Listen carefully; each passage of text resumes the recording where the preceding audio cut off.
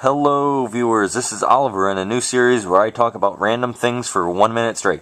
And for this episode I'm going to be talking about sniping. So I was sniping today in Black Ops and I came into a lobby and I was quick scoping with Steady Aim Pro on with the L96A1, and there's a guy on the other team with the L96A1. He had Scout on and he had no attachments or anything special, and somehow he was out quick scoping me. And he had his sensitivity on what, like 2? I had mine on 5. Maybe that's the difference. Maybe I should play with my sensitivity on 1. I don't know. Maybe I should try that. And I'll also probably start sniping with Scout, because it's obviously more accurate than Steady Aim from the hip.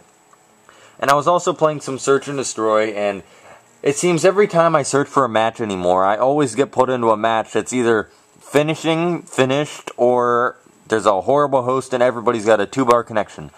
So this is ending it up for the first episode of 1 Minute Talk, and I will see you guys in the next episode.